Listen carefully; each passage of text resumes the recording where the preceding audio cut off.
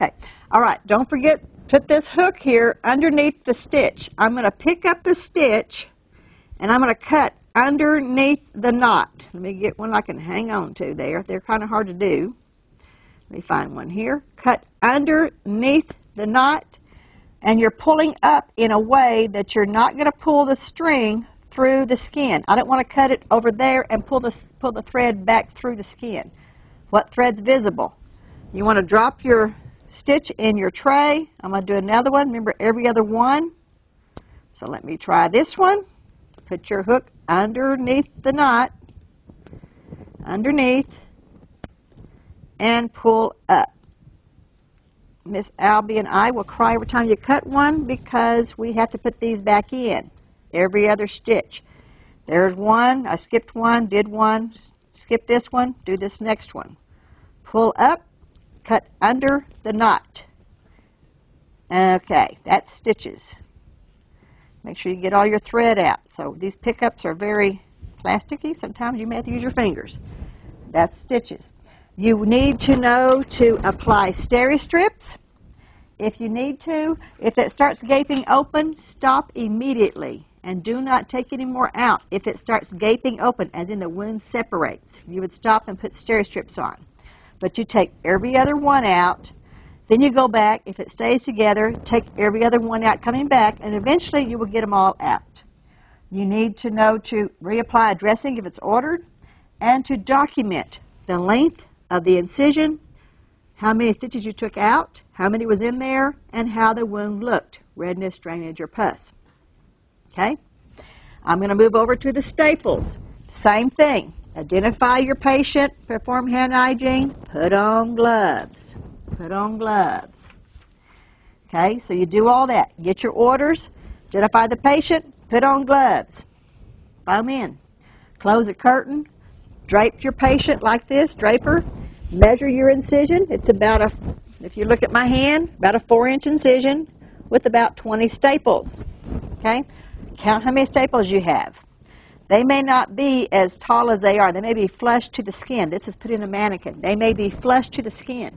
So medicate them for pain. Come back in 30 minutes to an hour. You have the same kind of a package. This is a skin stapler extractor. Okay? You pull this open. Okay, let me get this out of the way. See my little teeth? I have 2 teeth on the bottom. Can you see that? 2 teeth on the bottom and 1 on the top. Don't touch your instrument. You got clean gloves on. And you would do the same thing on your stitches. Count how many you have and do every other one. Please don't start on the end. Start one down and start taking every other one out. Watch for gaping. You put your 2 teeth underneath the staple. Push in like that. Okay? What happens is, I'm going to lay this tool down on the tray. Your staple looks like this going in. You pinch it, and it closes. When you push down on it, on your W, it opens the legs back up so you can get them out. If you need to explain on camera, I will probably explain in the classroom. Every other one. So skip one, do the next one. Put your 2 teeth below. Push in. You may have to rock it a little bit. Just rock it side to side, but push in firmly. And you count your staples, how many you take out, every other one. Again, I'm going to show you with my other hand so maybe you can see it better. Put your 2 teeth underneath, skip a staple, remember every other one. Say I can do it left-handed. Yep. Put it in, rock it, and take it out.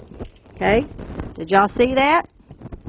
Put it in, 2 teeth, and rock it, okay, and get it out. But you would do this. You would document how long your incision was, 4 inches. How many staples? 20. How many did you take out? If you took out half of them and it gapped open, remember gap open? You would stop and put Steri-Strips in. You need to make sure that you apply Steri-Strips. If it gaps open, put Steri-Strips. And a dressing. Remove your gloves and document how long the incision, how many staples, how many was removed, and describe it. That coca fits both of these. Color of the incision, the odor, if any odor, Consistency. Was the skin intact or did it eviscerate? Did it gap open?